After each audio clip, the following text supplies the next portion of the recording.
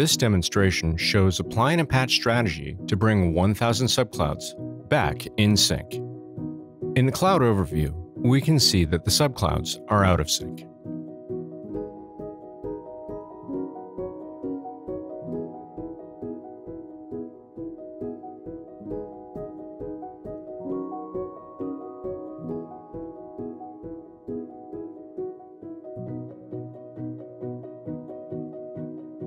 Under Software Management, we go to the Cloud Strategy Orchestration tab.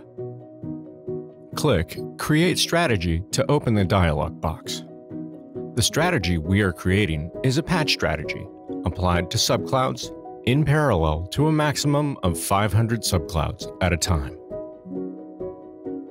The Software Management tab is where patches and strategies can be built, configured, managed, and applied. Patch strategies may also be aborted or deleted here. The system controller is Stage 1, the first group of 500 subclouds Group 2, and the second group of 500 is Stage 3. We can sort subclouds in various ways.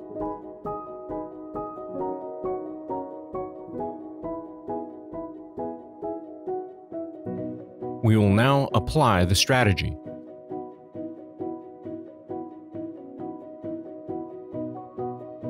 Remember, the window must be refreshed to show the current status of the subclouds. The system controller has updated and the patch strategy has moved on to Stage 2. After refreshing, we see that the state for Stage 2 has moved on to creating strategy. Some subclouds have the patch strategy being applied and updating patches.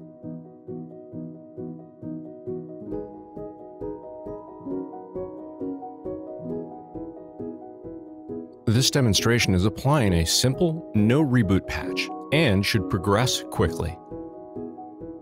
More complex patches would require more steps when building the strategy, possibly migrating VMs and/or host locks, and would save thousands of steps when being applied to thousands of subclouds. The patch strategies are in process on an increasing number of subclouds. Again, we must refresh the page to see the current status of our subclouds. Subcloud patching is starting to show as finishing or complete.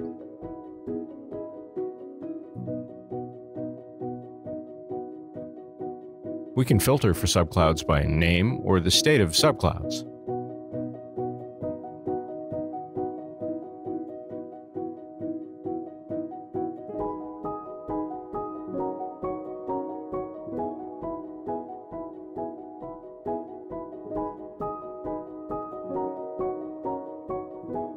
Cloud Strategy Orchestration has many under-the-hood features to simplify and speed up the patch strategy's implementation. We have effectively made changes on thousands of subclouds with a click of one button.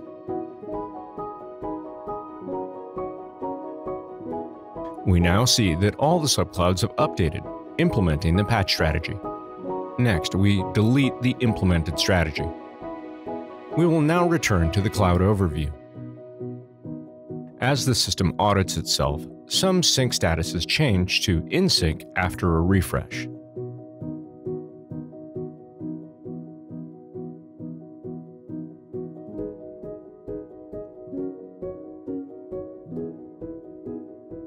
All the subclouds have been audited and now show their status as in sync.